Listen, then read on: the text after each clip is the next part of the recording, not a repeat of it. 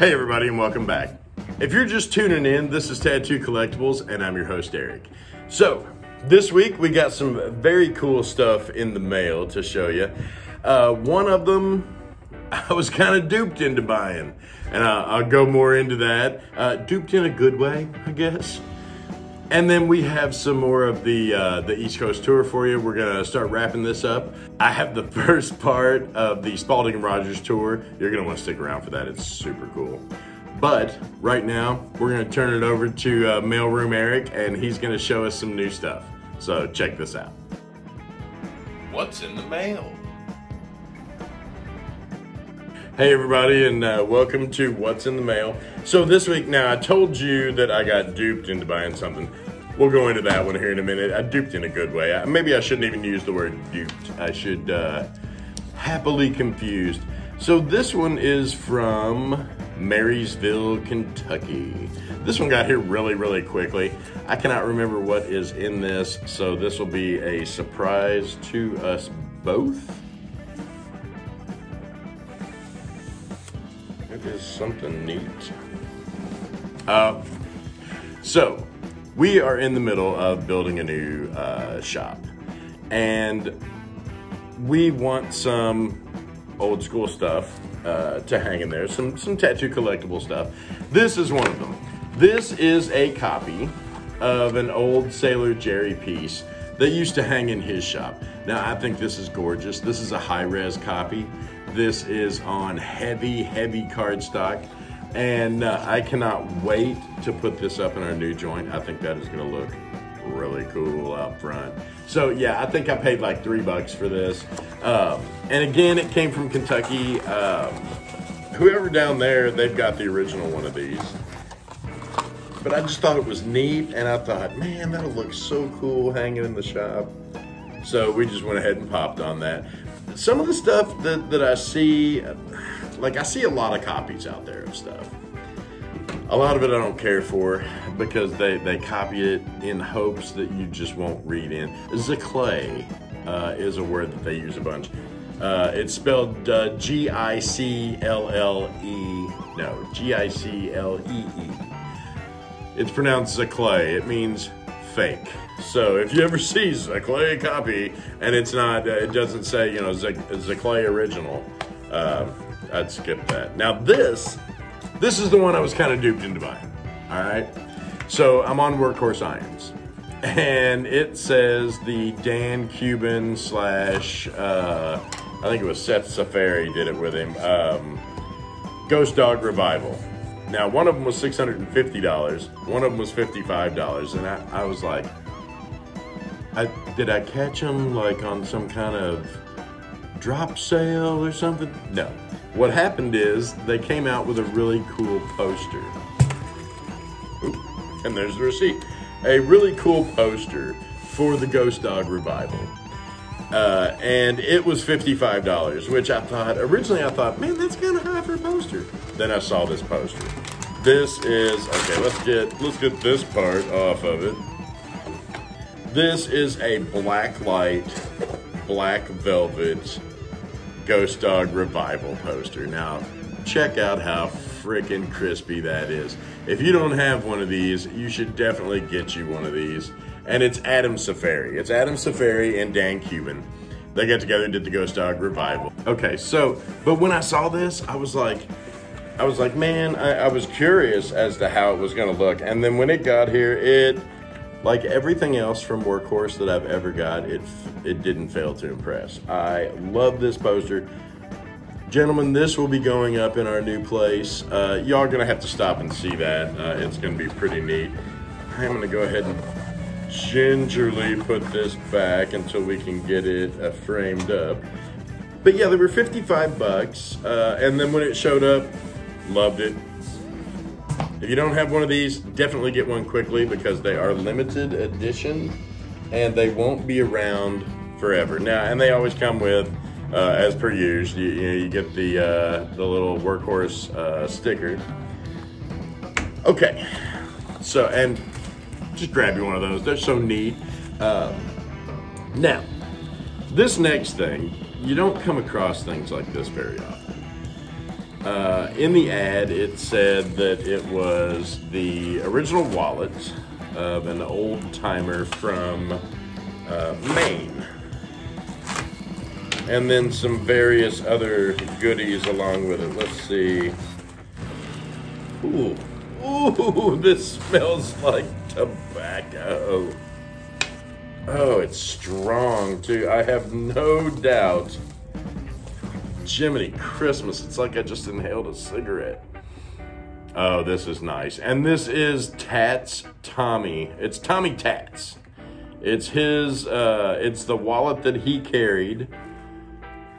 It's super neat. On this side, it's got the panther.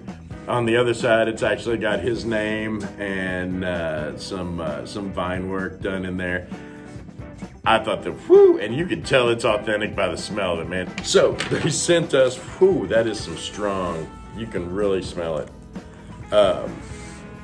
They also sent some, this is an original, it's laminated, but it's an original copy of the paper that he was in. And it's got a story. It says 50 years of tattooing experience puts Tatts at the top of his trade. Now, Tommy Tatts was a craftsman, does needlepoint on people. This is another newspaper, but this one's not laminated. I think they sent me 2 of the same paper. You know what that means, if they sent me 2 of them. Yep, they sure did. So there's 2 of the same paper. I might include one of these in the 1,000 subscriber giveaway. So, and then this is the very first, now these are photocopies of this, but I think this is neat. I'll definitely cut it out and display it with. This is the very first health department issued. This is the first Department of Health and Welfare. The first license ever issued in Maine was issued to Tommy Tatts. And that's a copy of it. And then they sent me some other, let's see, Daily Me. This is Tommy Tatts's obituary. They sent me a copy of that. That's super neat. And then here's another newspaper article with him in it. Now, to me, old Tommy kind of resembles Uncle June from the Sopranos there. This is gonna go up in one big collection. Oh, and they sent us some photos too. Now, these are awesome. I would definitely get you better pictures of these, but these are candid family shots of Tatts in his shop, sitting in front of a wall full of just cool old tattoo flash. Now, this all looks to be in the same shop. Those are super neat. When you see stuff like this, and I got all this, like this whole package, I think ended up running me under $100. Now, to me, this is worth more than that, way more than that, because there was only one of these. There's only one of these in existence. And this is the one that you could tell, I mean, it's rough on the edges. He carried this, and it's even got the indent where he would have sat on it for years. Couldn't be happier with this. This is gonna be all framed into one shadow box collection. Stop by the new place and you'll be able to see this. I'm definitely gonna put these up. We should definitely have big places in every one of our shops that we are displaying stuff from a bygone era. You know, if we don't remember this history, nobody's gonna remember it for us, man, you know? So that is what I had for What's in the Mail this week. That was a pretty special What's in the Mail. I am pretty thrilled to get that, So I'm gonna throw it back over to, man, I'm just taken back on the smell of smoke. That really sealed the deal as far as if it's real. I'm gonna throw it back over to announcer Eric, and he will tell you what's coming up. I will see you next time. Ooh, that What's in the Mail Eric is super excitable, isn't he? Hey guys, I didn't want to hit you with this right away, but if you've come this far in the video, and you are still hanging in there, please hit our like and subscribe button. The 1,000 subscriber giveaway is coming up, and some of the stuff that you've seen is actually going to be coming at you, you know, so you definitely want to get in on that. Now, without too much further ado, we have this Spaulding and Rogers tour, and I want y'all to check this out because we had a great time there and we got some really great footage. So check this out.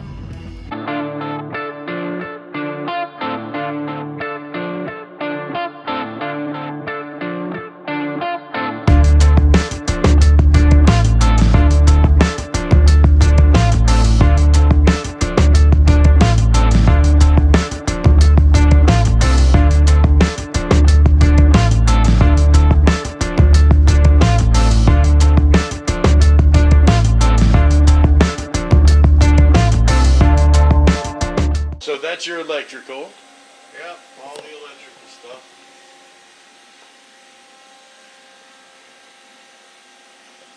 Awesome. And then this is where the magic happens right here. This is the machine assembly. Yep, I spent a lot of time in there. Bill, how long have you been running Spaulding Rogers now? Me, well, I've been here. My grandfather raised me from age 2, and so I've been here my whole life. Oh, no kidding. Most kids were playing with Tonka toys, and I was building tattoo machines. You know, instead of models, he had me making old lightweights and Supremes by probably age 8. You know, so I've been in it my whole life. I tended to, I mean, I can tattoo, but I don't because this part just engulfs me. Takes too much of your time, yeah. It's not just as it sees or looks on the surface, you know. There's all sorts of machine knowledge, and there's all sorts of geometry knowledge, and I mean, there's a whole lot more than just, okay, do this. Right, you know? right. I got to mix 1,000 colors. I got to make frames from scratch till they're done tattoo machines. I got to wind coils. I got to make needles. You know? Oh, yeah. Oh, yeah. Now, how big of a crew do you have here doing that? Well, on a full day, we have about 8 people in here. I got another person up above who's my brother, who was also half owner at a place with me. And we got 2 tattooers up in the studio. Oh, nice. I didn't realize you tattooed here, too. Yeah. Awesome. Awesome. All right. And this is the... This is the needle grinding room where we physically grind the needles. So everything made in-house. Yep. Yep. They were all custom built machines for us. The blue ones? Yep, the blue ones. No fooling. Yep. That's a rarity these days, that everything is made on site. You know? Yeah. There was only a couple other factories that ground physical needles, other than like sewing needles and stuff. Mm-hmm. You know, but we've been doing this all of 12, 14 years. Crazy. Yeah. And I mean, it takes a lot to get going on it, but if I buckle down and sit in this room all day, I could probably grind 90,000 needles in an 8-hour shift. Wow. Yeah. That is bumping them Once out. they start flowing, they just follow. Jiminy Christmas. You know? But you live and learn. And then this is assembly. Needle assembly. Needle assembly. Yeah. So you do them on bar and off bar, I guess? We sell them loose, we sell them grouped, we sell them on bars. He does both revolution, marker bars, regular tattoo bars. Awesome. Awesome.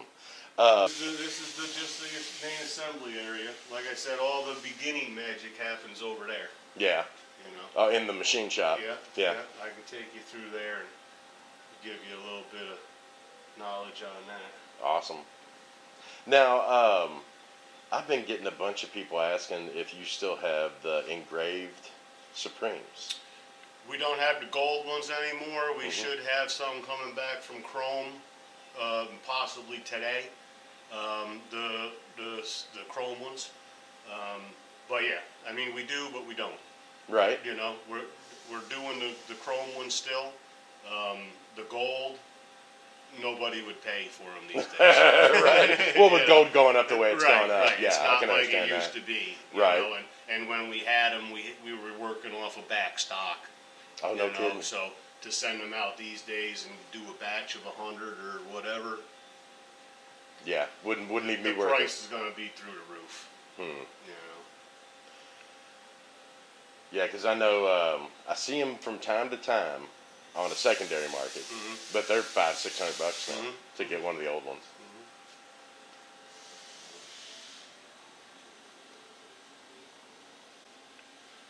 Alrighty. I appreciate you taking time out of your day today, Bill. No, it's good. Gives me something to do. People definitely want to see it, I'll tell you that. Oh, that's awesome. Yeah, a little bit of other history.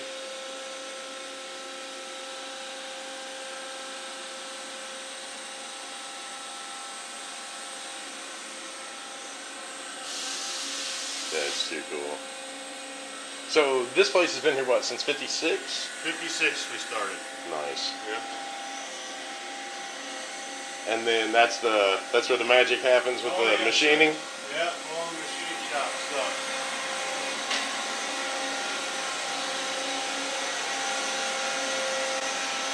Now, from seeing pictures of it when it was early on, this place is enormous by comparison. Well, it was because we took that for shipping. Oh, yeah? This whole side was machine shop. Oh, man. But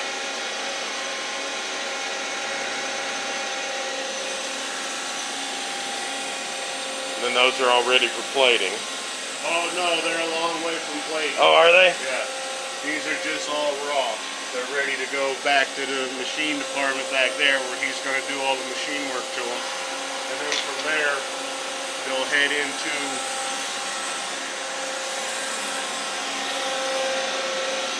our polishing and buffing room where they will get the final setup on them to go to chrome.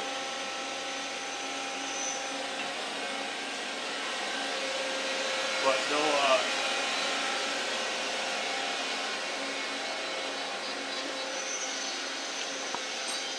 you'll make your way back here to have all the preliminary work done to them. Oh, awesome. So all the drilling and filing. Yeah. How you doing today? Good. Oh, wonderful. And a Supreme is born. Oh yeah.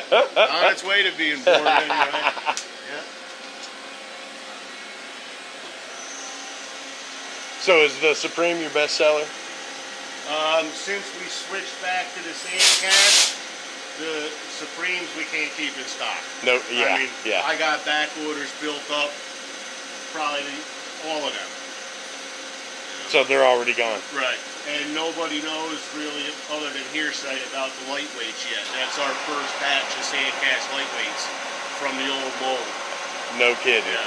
But we're coming back out with them. They'll be the nice, big, thick ones like they used to be. That is so awesome. Now, when can we expect that? Well, they just came in, so there's a couple weeks of work before they'll be ready. No kidding. You know. Well, I'll have to get on that list. Yeah. They'll go quick. Alrighty, I was going to get these. So now, are these Jensen's on the bottom? Are they from when he bought out Jensen? Well, yeah, we have in one of my other storage buildings a whole bunch of old Jensen frames.